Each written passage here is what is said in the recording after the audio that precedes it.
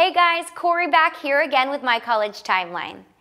Maybe you've heard the phrase extracurricular activity and wondered what it is. Well, simply put, they're all of the things you choose to do outside of the classroom.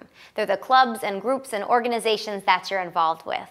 Oftentimes, these are the activities that you enjoy the most, but did you know that extracurricular activities are also incredibly important when it comes to college prep?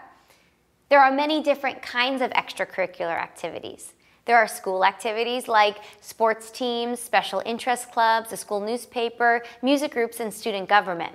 Then there are community activities like community theater, music and art, scouting troops, and local sports clubs.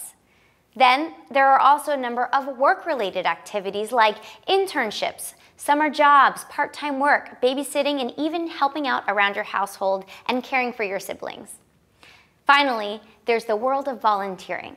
This could be tutoring elementary school kids or helping out at the animal shelter or raising funds for a charity. So why are all of these types of activities so important in terms of college prep? Well, the answer is simple. They help you stand out from the crowd. And that's because the things you do in your free time reveal a lot about you in ways that grades and test scores can't.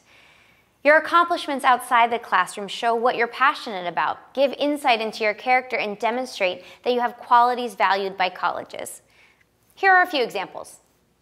Serving in student government shows that you have leadership and communication skills. Being on the school track team shows that you're able to make a long-term commitment. Doing volunteer work at a hospital shows that you're dedicated to helping others. Working a part-time job while keeping your grades up shows that you're responsible and can manage your time. Competitive colleges and universities get tens of thousands of applications from students who are academically strong. Who these schools really want, though, are the students that will contribute to them beyond the classroom. Your extracurricular record shows admissions committees how you'll fit into their campus's community. Extracurricular activities give you a chance to show you're a complete person with interests beyond just grades and test scores.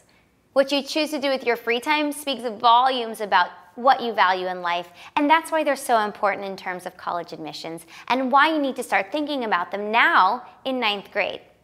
Well, guys, that's all for me now. We'll see you next time on My College Timeline.